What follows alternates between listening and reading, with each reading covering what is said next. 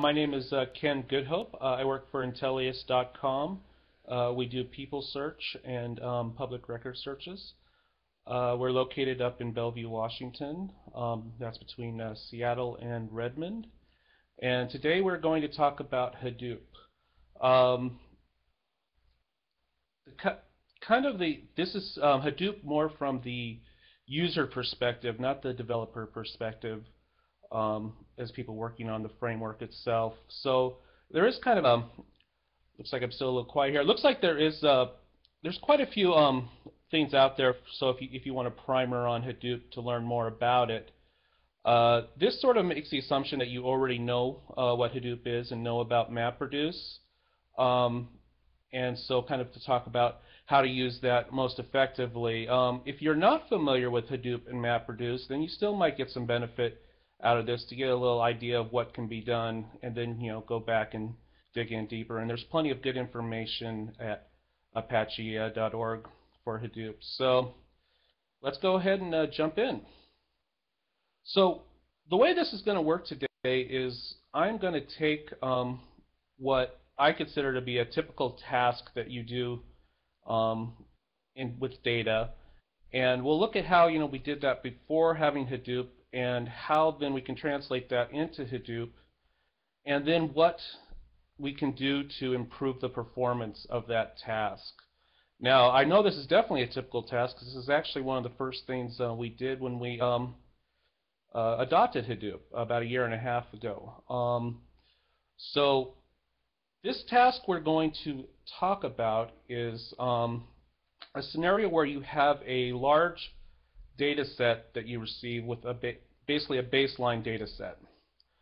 And over time, at regular intervals, the supplier of your data gives you updates. And those updates take the form of adds, deletes, or changes. So the original baseline is very large. The updates can be small to large, depending on the type of data. And what our goal is we're going to try to apply all the updates to that baseline, because we don't want to have a data set where we need to query the baseline and then we need to query the updates to figure out whether or not the baseline is still current. So we want to turn that into one new baseline that is current as of today. Now, how would we have done that before Hadoop? And by the way, as I go here, if anyone has any questions, don't hesitate to ask, and if I'm able to, I'll answer some as we go. And then there will also be a Q&A session at the end, from how I understand. So originally, with our single node solution on one system in the Linux world, we would have taken those updates that we received and generate two files from them. One would be an add file, and one would be a delete file. And now note that changes, records that are just indicating the update is having a change, you would make an add and a delete file out of those. Append that. And then in order to apply that to the baseline, we would simply do an inverse join on the baseline with the delete file, keeping all records in the baseline that don't appear in the delete file, and then sort and add in the add files. And we would repeat that for all processes. Very simple. Works pretty well if you don't have a whole lot of data and you don't have too many updates. Simple solution. The updates don't need to be applied all at once. They can be applied incrementally as they are received. But the downside of doing it this way is that as your data set gets very large, or as you have a lot of updates, and we did have one data set where we received about 1,000 updates to it, it becomes very, very slow to do it this way. In fact, the one that we were dealing with got to where it took about 2 weeks to run through that process. And like I said earlier, you could always do it incrementally, just apply them as they're received, but that also has the downside that as you go forward, if there's ever a failure in the process, those errors get propagated forward over time. So let's say you're applying on a monthly basis, and 1 month the process fails, and the deletes don't get taken out, or the adds didn't get put in. So now you have missing records, and if you never go back, they just eventually they'll never get in there. Well, 2 weeks is obviously not going to work. We don't want to tie a machine up for 2 weeks for something that really is a very simple task. And so this is the point where we start looking at Hadoop and seeing how we could re-engineer this task within the Hadoop framework and MapReduce. And as we go, we're going to go down a few paths on our implementation of this and see where some common mistakes might come in as we start to do this. So what are some of our options that we could consider? Well, the first one would be the simplest option. We could attempt to use a series of Hadoopish style joins. If you've downloaded Hadoop and looked at it, you'll find in the contrib directory there is a join code that's already been written. You can simply take that and plug that in. Where we were using a bash join before, we could just simply use a Hadoop join. The benefits of that would be very obvious. Would have to do very little to re-engineer our process. Just replace it. The downside is if we had a lot of updates, there would be a lot of jobs to schedule because every join would be one job. Very inefficient. And this kind of hits on one of our very first pitfalls, is that a lot of times when people go to migrate legacy processes to Hadoop, it's been my observation that they don't really rethink the process they're doing. They simply take what they were doing before, insert Hadoop where they can insert it, and magic happens, and they hope that Hadoop speeds things up. Well, Hadoop is really great, but it's not magic. Often in those cases, people will say, well, Hadoop did not help my job get any faster, and therefore my job is not amenable to Hadoop, and therefore MapReduce and Hadoop are not going to work for my current situation. Really what we want to do is we want to find a different way to do it. And another way that we could do it is we could read all the data at once and just emit the current record. Now, the pro of this is obviously that instead of having all those little jobs that do those joins, we'll have one job that will read everything at once and just emit out what should be belongs in the current baseline. A con, which is not really much of a con, is that we'll have a little bit of code to write, but no biggie at all. So let's take a look at what that might look like. Okay, so here's going to be our first attempt, and you see at the top there I've got this labeled as not the best, because I don't want to, you know, this definitely works. It'll definitely be a lot faster than our previous strategy, but as we go here, by the way, I'm not going to be showing a lot more than just pseudocode. As far as to know how to use the Hadoop APIs and all that, that's all very, very well documented at this point. And if you're just now starting with Hadoop, you feel very fortunate that it is so well documented. There was a few years ago where pretty much all you had was the Java doc. But no, there's a lot of examples now. So here we're going to be talking more about how you use mappers and reducers, not so much how the syntax works. Okay, so in our mapper, we're going to emit all the records with the date they were received in an update. And we are going to partition on the record ID, which means that every record ID will land in a single reducer on a single node, and every reduce process will see all records related to that particular ID. Now, in the reducer, what we'll do is as we go through those IDs, we'll load up all the updates related to a key into memory. You could use a sorted map or anything like that. And once we do that, we'll figure out which one is the most current record. And if it's either an add or a change, we will go ahead and emit it. If the most current record is a delete, we won't emit it. This strategy can be implemented in either Java or streaming. Streaming allows you to use any language you want to use, anything that supports standard in and standard out. One thing we'll need to do in streaming is we'll need to keep track of what the record ID is we're working on and whether or not it's changed from the previous record, so that we'll know when we need to do that little analysis and figure out which record to omit.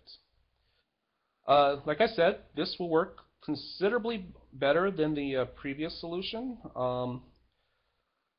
but it does have some downfalls. The one pro it has is that you really don't need to know much more beyond Hadoop than you might have learned in the word count example.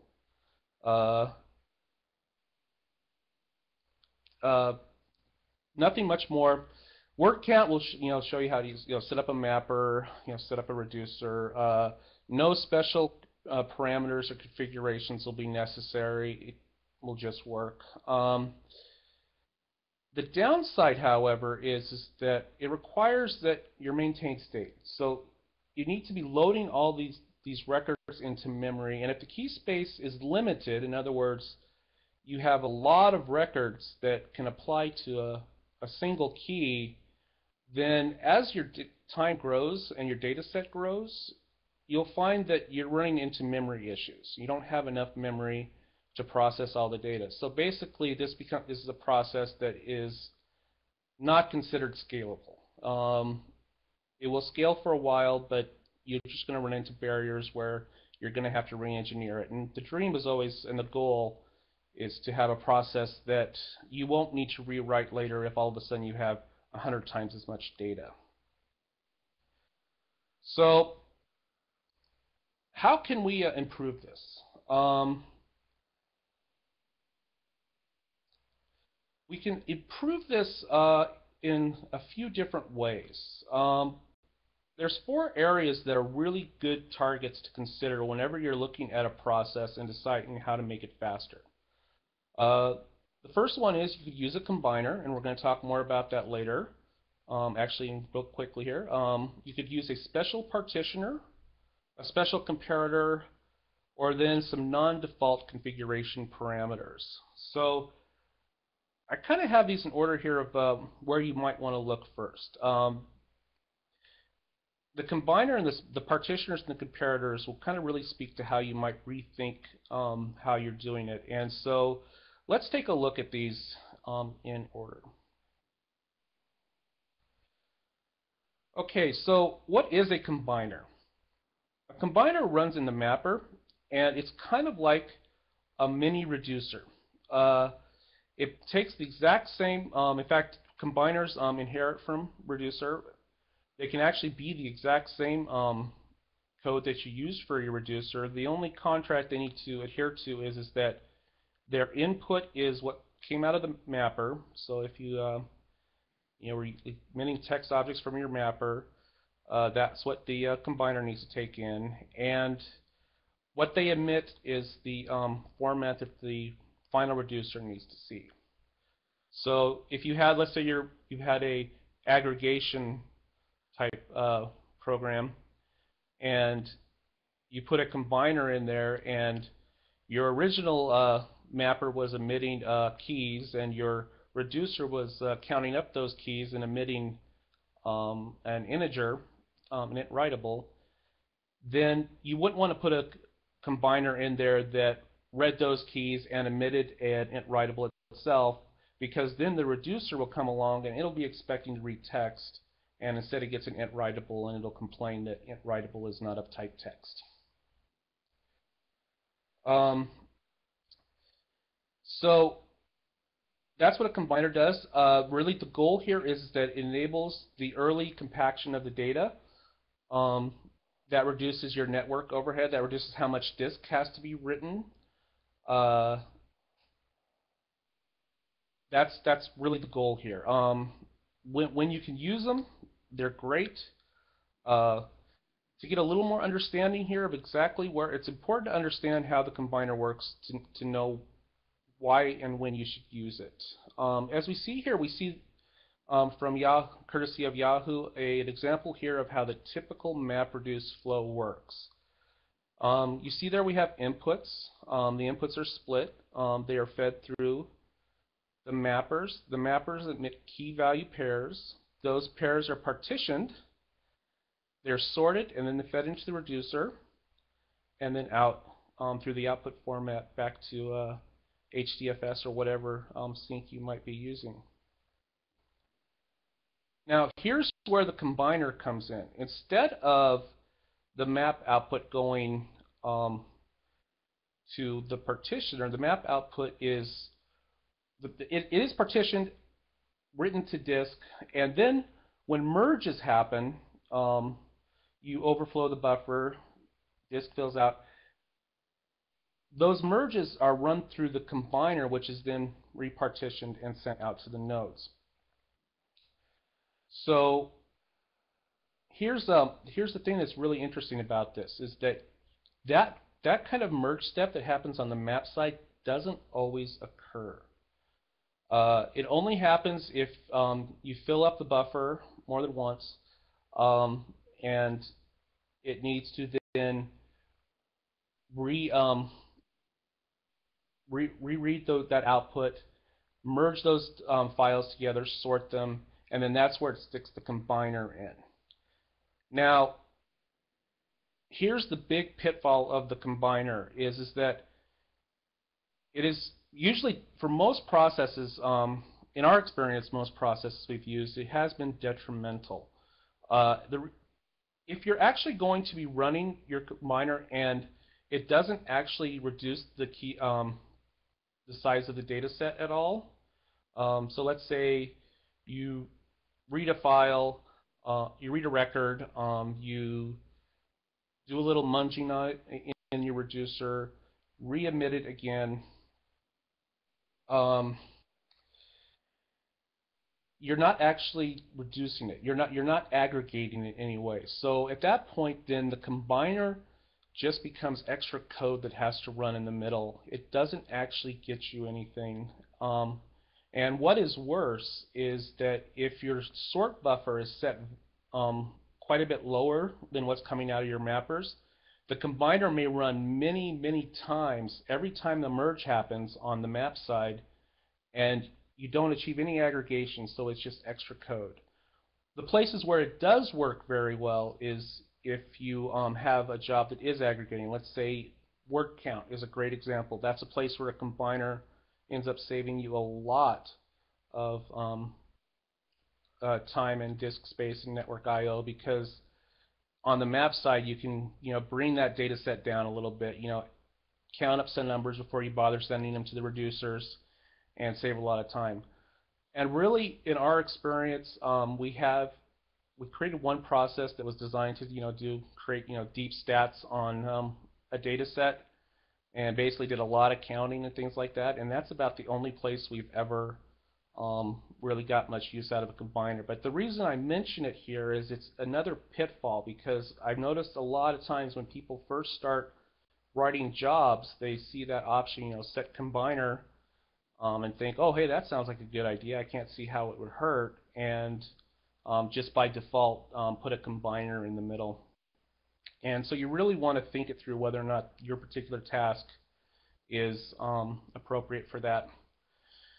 Now, there is another form of combining that we are going to talk about here. And remember, as I mentioned before, that when the combiner runs is kind of dependent upon how many spills happen when the merging happens, and that's something you don't have a lot of control over.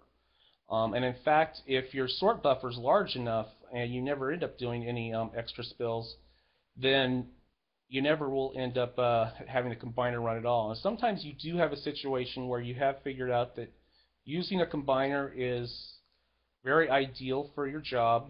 It's going to save you a lot of time, but you want to control exactly how it is used.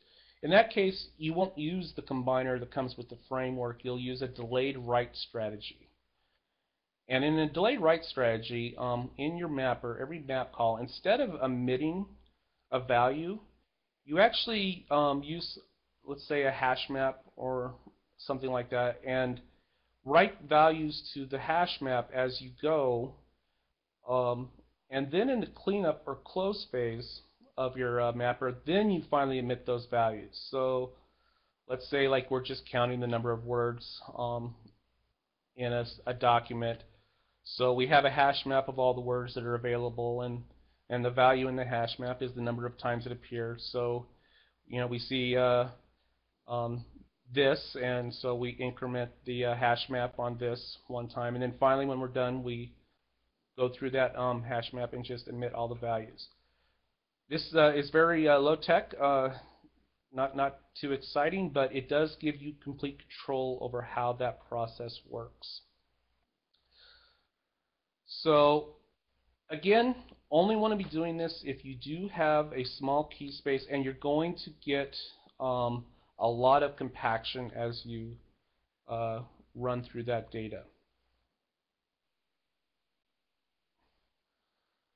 Now, for the job that we were doing, a combiner definitely is not going to help us much because we're not actually aggregating the data. We are, well, in a sense, we are aggregating the data because we're only emitting the most current record. But the odds of actually any one of our mappers seeing all those records that are related to a particular ID is extremely low. That isn't going to happen until we get into the reduce phase, because different records for the same ID will be appearing in different files, and therefore we'll have different mappers that are reading them. So combiners aren't going to work for us on our task of emitting a new baseline.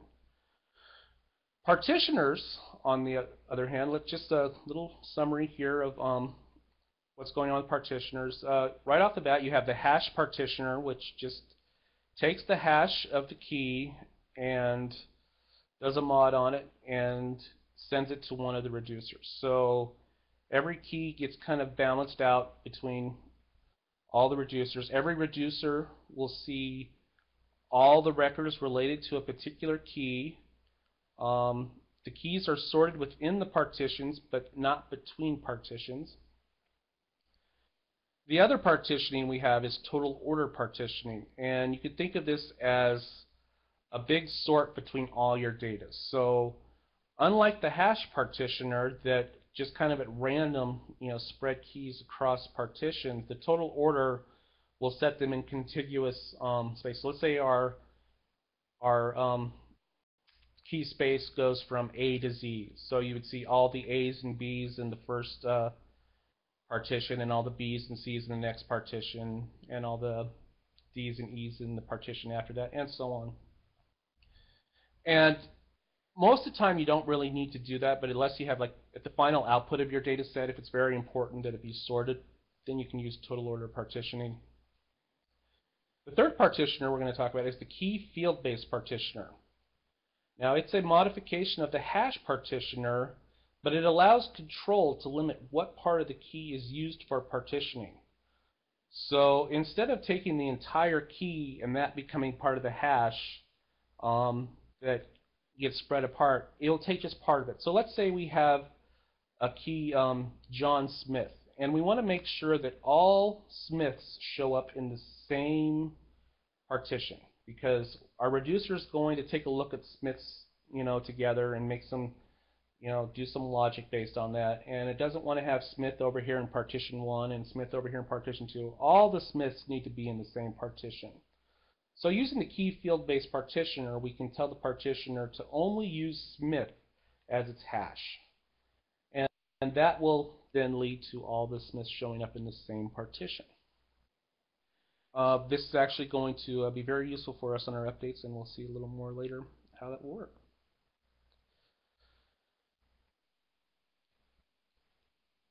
And the only thing here to note is this is sorting still happens on the entire key, and often this is referred to as a secondary sort. I have here a couple of the options that you'll need to set. One is the output key field separator. The default is tab, and most of the time for us, like, we just use tab. That will separate. So let's say you have John, tab, Smith. That tells it how to separate the keys. And then the text key partitioner options is what parameters tell the partitioner how it's going to, what parts it's going to use. And those are very similar to the sort options you would have in Bash. So it's, for in case of John Smith, we want to just do Smith to be -K2, 2. That tells it to start with the second field and end with the second field. You can even get more specific and do, let's say you only wanted the first 2 letters of Smith. You go -K2, 2.2. And that would give you the first 2 letters. So if you're familiar with sort, then that will seem very natural and familiar. If you're not, it's not too bad. It's quick to easy to get used to. So something that goes along with the key field-based partitioner very well is the key field-based comparator. Now this comparator does, just like with the partitioner, provides you more control over how sorting is done. Different fields within a key can be sorted, just like in Bash. Can be sorted either reverse, numeric, reverse and numeric, whatever you want to do. And this is going to really help you out if it's important in your reducer what order you see records in, how that data comes through, that you can control exactly how you see it. And that's something we're going to see here very, very quickly.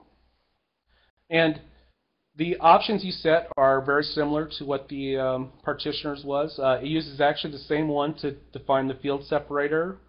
And the options are again, the -K, 1, 1.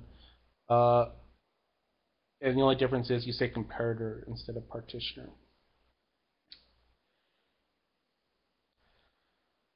So now we're going to see how that we could use the key field-based partitioner and the comparator for the task that we had of updating our baseline. So unlike the combiner we talked about earlier that really didn't help us much, this one's going to help us quite a bit. So making use of the key field-based partitioner comparator, we first create a mapper that does the following. For every record that it sees in the baseline and in the updates, it emits as a key, tab separated, the record ID, the update date using the YYYMMMDD format, and a maintenance flag. And that maintenance flag is add, change, or delete. You could either use the full word or you could just use A, C, or D if you want. Doesn't really matter. Obviously, A, C, and D would be a little less data, so a little more efficient, but it'd be negligible. And once we have our mapper that emits those values, again, we have 3 fields in our key, tab separated. We then need to set up our options. Now, these can be either the options we set inside of our Java code using conf.set, or these could be the options that we feed to our streaming job, exactly the same in both situations. And so first off, I have it here that we're telling it it's tab separated. That's not really necessary because it is default, but if someone is to be using a different separator, this is how you do it right here. We're also going to tell, if we're using a streaming job, we need to tell it exactly how many fields that it's using as its mapper. Now by default, streaming uses the first field up to a tab as the key.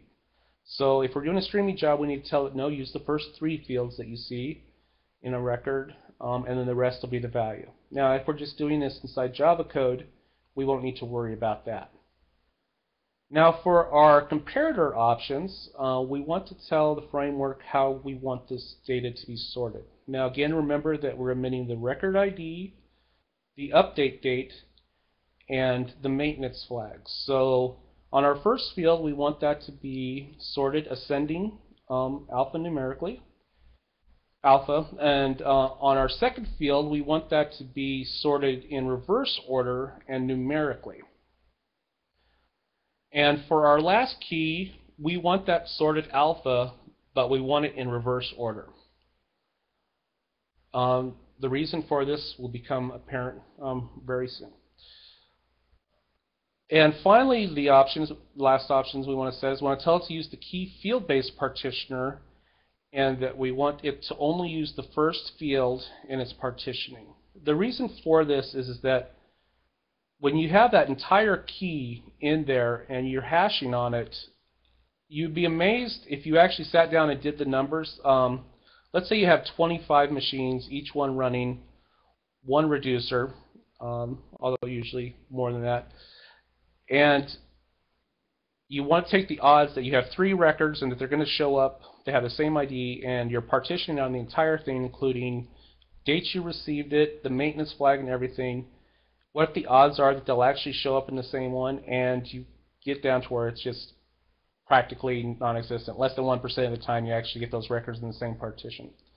So if we tell it to just sort on the record ID, then we guarantee that all records related to all updates related to a particular record all show up in the same partition, and therefore the framework gets to see all of those at the same time and decide which one is its latest update that it wants to emit. So those options that we just set, this is what a reducer would see. In the first field we have our IDs. We see that they're sorted. They're sorted alpha in this case. It doesn't really matter. Even though we just have numbers here, it wouldn't matter to us if, let's say this was 1 and 5 and 10. The 10 would come up above the 5, but that's not important to us. What's important to us is that it sees all the records related to each other in the same, in the right order at the same time. And our reducer then does something like this. What our reducer will do at this point is, as the records are read, as it gets called and the records are read. Now, if you're in the old API, it'll be 1 reduce call per record, so you'll need to hold on to a little bit of state there. You'll just be looking for whether or not your ID has changed. And whenever you see a new ID and the record is either a change or an add, you admit the record. Otherwise, you skip it. So in the case of our little simple reducer here, seeing about 6 records, it sees the first record and it's a brand new ID because it hasn't looked at any records before. But it's a delete, so it goes ahead and skips it. The next record is the same ID, so it skips it. The next record after that is the same ID, so it skips it. Now the 4th record it reads, it sees that it has a different ID and that that record is a change. So it goes ahead and omits that record. Now the next record it sees is the same ID. We don't omit that one because obviously, at some point, and I see here I have my dates backwards. My apologies for that. Assume that that actually was an older update. You would see the at some point we got an add. Let's say had some particular information for that record, but later we got a change for that record. The old information was no longer current, and so we don't want to omit the old information. We just want to omit the new information. And the final record that it reads is a new ID, and it's an add, so we omit that. So in the case of these 6 records, we're only omitting 2 out of here, and those 2 represent our new baseline.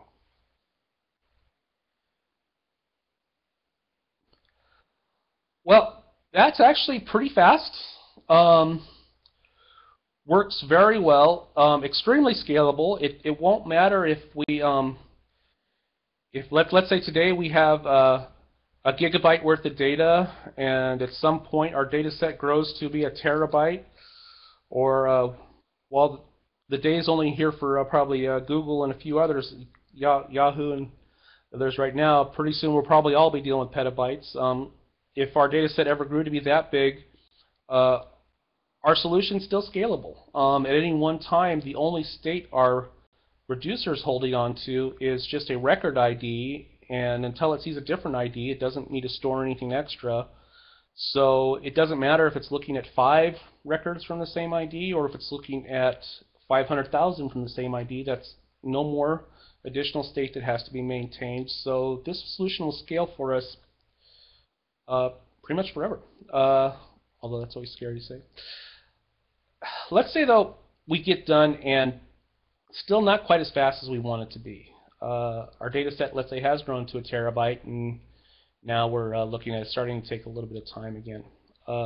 And by the way, as a side point before I go on here to the other type of configuration parameters that are available, like I mentioned earlier, our single node solution, when we were doing this kind of a task, took about 2 weeks to run. When we first implemented this using a 5-node cluster that we were experimenting with, the runtime went down from 2 weeks to 15 minutes. And that was to process every single update, not an incremental process at all, to look at every single update again and emit just the new ones. Another benefit to it was that the code was so simple that you knew that there couldn't really be any mistakes.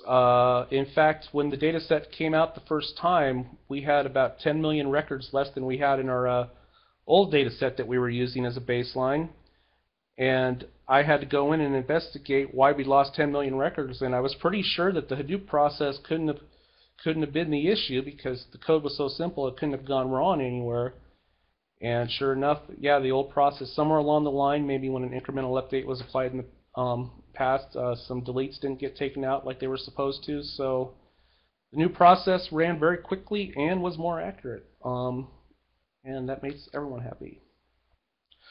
So like I said, we've got this running. That our baseline updating is about as fast as it can be, but we still want to make it faster. So here's where we kind of dig into more of the dirt, more of the nitty-gritty of Hadoop, and figure out what options we want to be setting.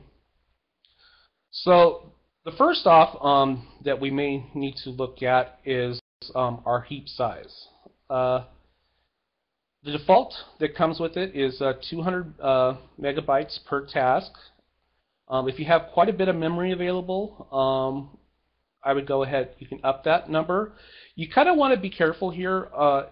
You don't want to give it a lot more memory than it's going to need, because then you kind of run into where it waits a little bit longer to do garbage collection, and then garbage collection takes longer. It's that also too. It's like you might just be using memory that could have been used for other processes, because as long as it's got the memory, it continues to use it. But if you do run into a situation where you need more memory, MapRed child Java ops is how you set that. Now the next parameter that is one that will actually save you a lot of time is the IO sort buffer.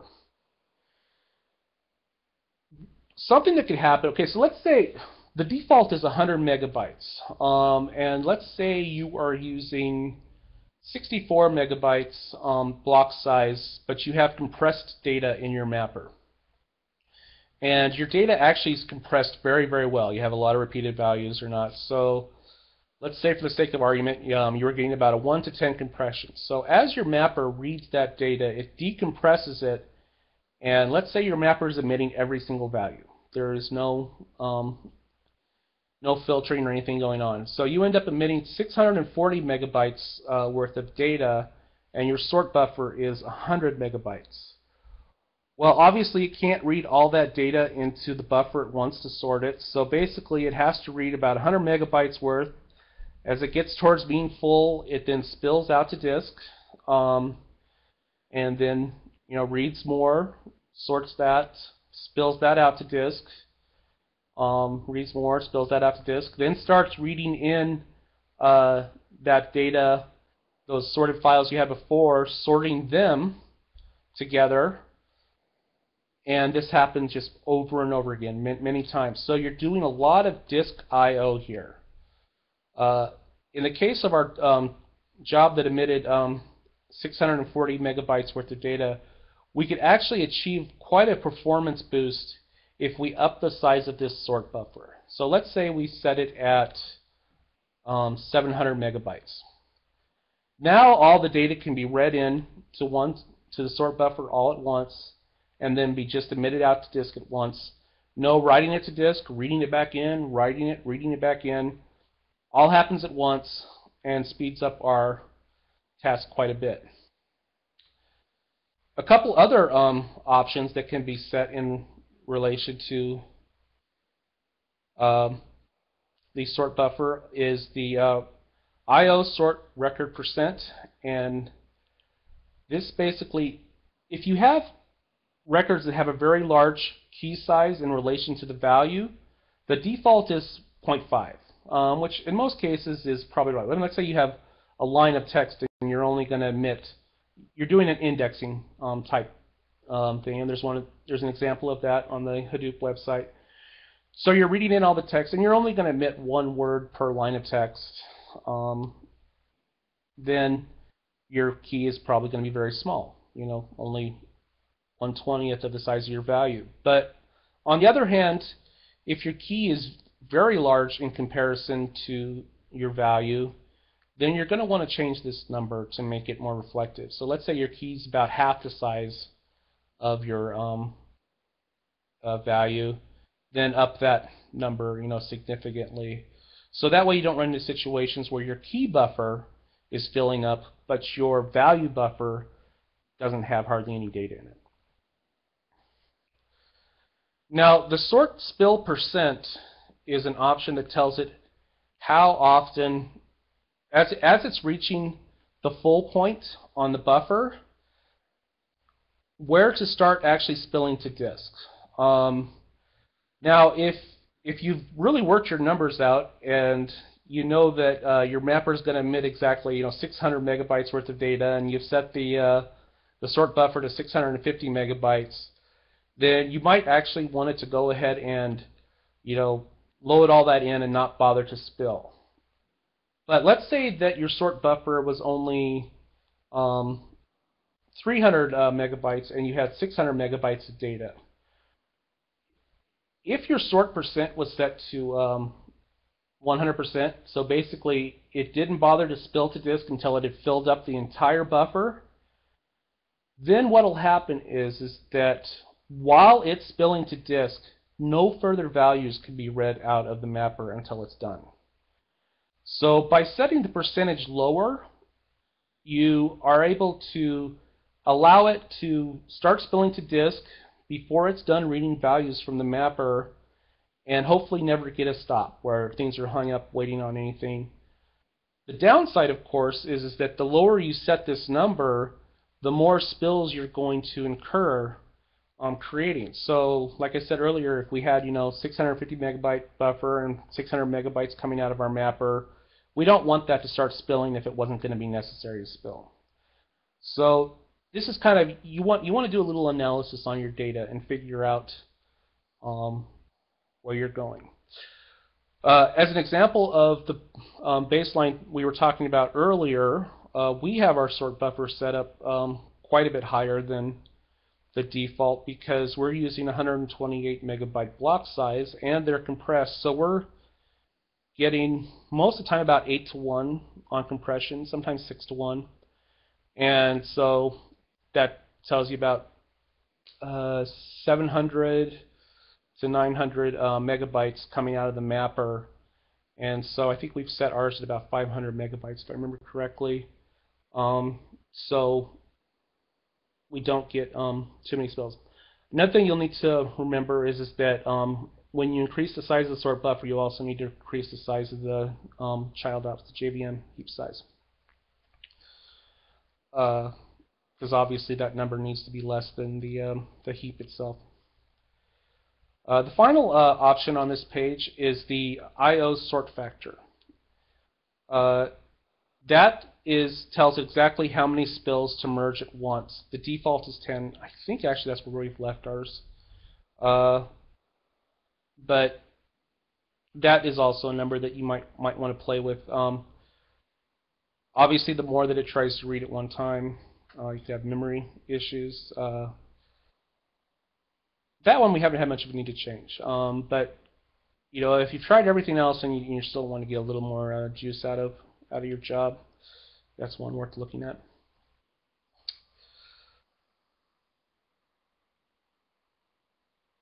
I think we've kind of pretty much already talked about this, everything on here.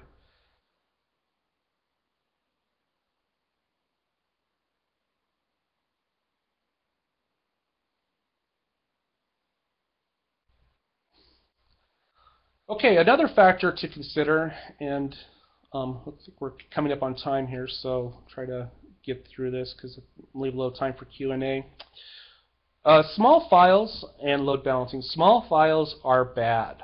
So let's say we had our original data set, and we got updates twice a week, and those updates were only a kilobyte or a megabyte each, and so we created one file for each. This can actually really hurt the performance of our job because it causes map task bloat. A map task will read either one block of data or one file, whichever is smaller, and then one file that's really small only has one block of data. So if you have a file that is 2 gigabytes, then you're going to roughly use 16 mappers to read it. But now if that 2 gigabyte file is in 1,000 small files, then you're going to create 1,000 map tasks to read that data. And for map tasks, there's always setup and teardown. You can have JVM reuse turned on, and that'll help that a little bit. But there's still, once a mapper gets going, you want it to read as much data as it can. So having a lot of little files in HDFS can really hurt your performance. So this is another thing you want to take a look at. And aim for mappers to be busy for about 2 minutes or so. Of course, that's not going to be possible in all tasks. You might have a mapper that's doing a lot of heavy lifting, and 2 minutes is not realistic. But if it's just reading data and emitting it for the reducer, 2 minutes seems like a good number. Another thing to know about files and HDFS is that when you're writing them into HDFS, the first replica always goes to the data node that it's on, if you're writing from a data node. The reason for this is that it works very well for the framework itself. So as reducers write data out, the first copy gets to go local. That one's the quickest to write. Since the data is being written on reducers all over the system, it's not an issue. But let's say you're pushing your 1 terabyte data set up into the cluster, and you use one of the data nodes to do it. 1 terabyte of that data is all going to land on that one data node, and this just kind of reduces the ability to load balance. Because you have one node that's just all full, it gives it less options. So never copy from a node.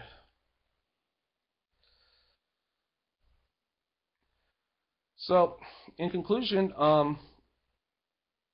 Hadoop, if everyone that's downloaded Hadoop and gave it a try to find it, it really has good out-of-box experience. I mean, you set it up, most of the time things just kind of work right away. You're able to write a mapper and a reducer.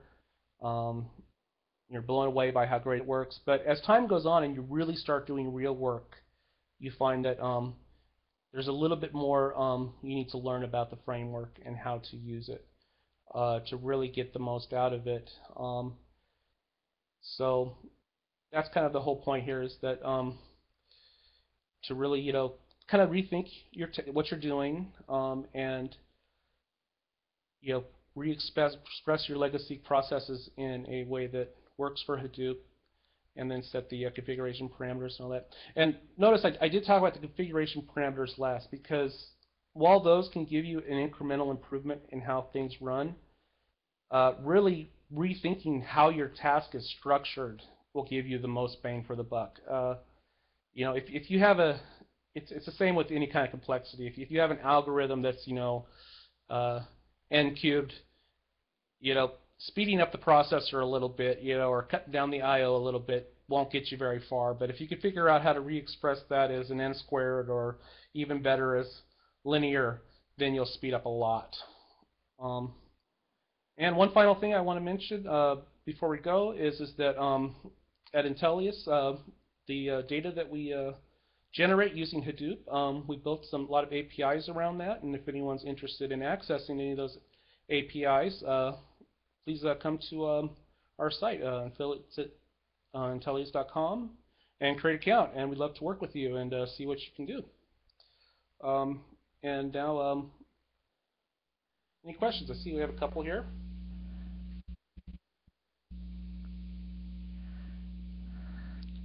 So Ken, Yes. great job. I just want to thank you. That was a, yeah, if you want to, we'll just make sure we get the questions over there on that notepad. And people, if you have questions for Ken, just go ahead and submit them and put a Q in front of them so we know they're for Ken. Okay, go ahead, Ken. Okay, well, right off the top, somebody asked, do these attempts work across NoSQL solutions such as CouchDB or MongoDB? To be honest, I haven't used Couch and Mongo quite a bit. I think Mongo might have its own solution in it. I might be thinking of something else. Basically, we kind of just deal with data right inside HDFS. We were using HBase for a while. MapReduce definitely works with HBase. There might be some Couch DB and MongoDB stuff, but we haven't made much use of it. So sorry, I can't really help you on that one.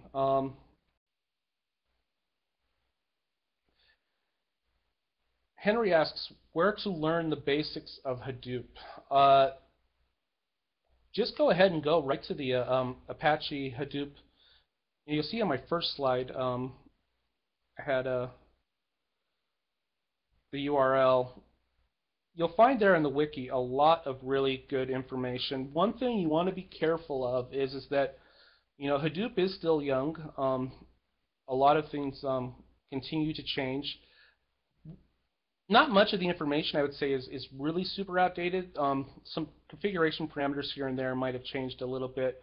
But always make sure, like if you do a Google search for anything Hadoop, make sure that you're getting the current documentation.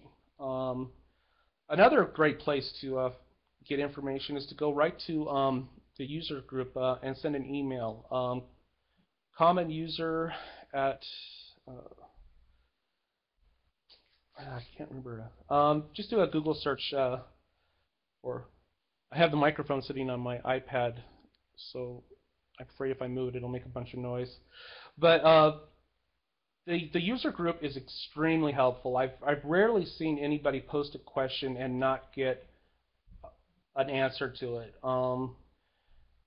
Most of the time, and questions get asked, repeatedly all at the same time. So don't worry about going on there and it's like, oh, am I asking a question that people already know? Inevitably, there's always so many new people coming into Hadoop that if you have a question, there's somebody who learned it just a few weeks before who is more than willing to answer it for you. And there's also a lot of the people from Yahoo are on there and will answer a lot of questions.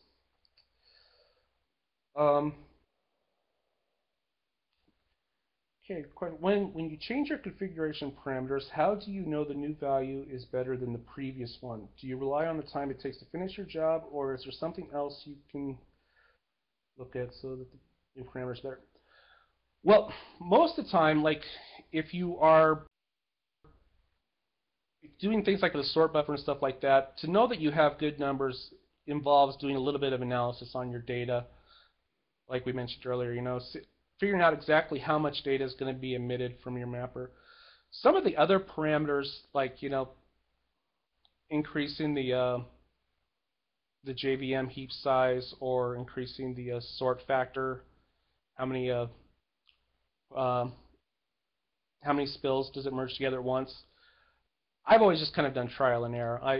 I'm sure there's probably a better way to do that, but I always kind of like to make the change and go give it a try and see what happens. I'd much rather be actually doing something than doing calculations like that. But there's a few people I work with that probably cringe at that. That it should be much more scientific. Is there a Hadoop user group at Bellevue? I'm not aware of one right here in Bellevue, but there is a couple over in Seattle. If you go online and look for Seattle Hadoop user groups, you'll find a couple. One is put together by a couple of guys that you might run across. I'm blanking on their names right now. Must be nervous. But yeah, do a little research. There's a couple of them. One of them I went to several times, and the group has grown quite a bit. The other one I've been meaning to check out, but haven't got there yet. But there's definitely a lively community going on, and it's getting bigger all the time. In fact, they just recently had a group meeting over at Amazon. I think they had a couple hundred people show up.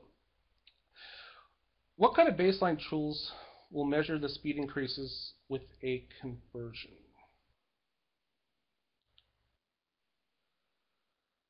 I'm not quite sure I understand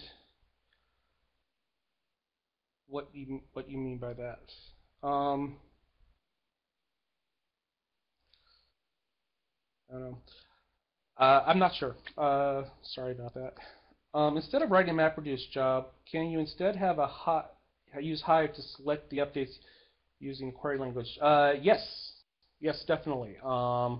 In fact, we've been using Hive quite a bit, and really today, if I was actually going to rewrite that solution that I showed you, I probably would do it in Hive. The only reason I kept to that one is it was a simple scenario that was easy to grasp, and there was definitely, I had gone through, kind of my journey in learning how to do things and figuring out how things worked, what to do and not to do. So I thought it made a kind of a good lesson. But no, Hive's great. In fact, Hive has gotten integrated in probably just about most everything everybody else does. Me and a couple other people will write straight up, Hadoop jobs, but most everybody at the company works with Hive, and we even have our boss that's always writing Hive queries and all that, and touting the wonders of Hadoop. What kind of base? Oh, that's still the same question.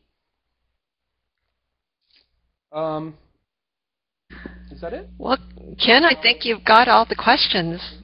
Yeah, and the timing was perfect. So thank you. You clearly know Hadoop inside and out. So good job with the questions. I know it's a little bit like taking a test, isn't it? But a little bit. Thank you so much for doing this. Yeah, no problem. Thank you. I also want. I thought it was great, and I want to thank everyone who joined us here today too. There was a lot of good information shared in the chat room, so good resources there. So I just want to remind everyone that we will have a recording of this available, and we'll get it out to you in a couple days. We may be slightly delayed by it's Thanksgiving this week here in the United States, and a lot of us are taking the rest of the week off, so that may delay us. If that happens, just bear with us. And I also want to remind you, folks, that we do have, let me close that out too, our Strata conference, where I'm trying to get to the, which is about anyone who works with big data will be interested in that. And that takes place next February. And this is just a sampling of the sort of things that will be talked about there. So you may want to check that out. And that's about it. So thank you, everyone. And now I'm going to close out the room.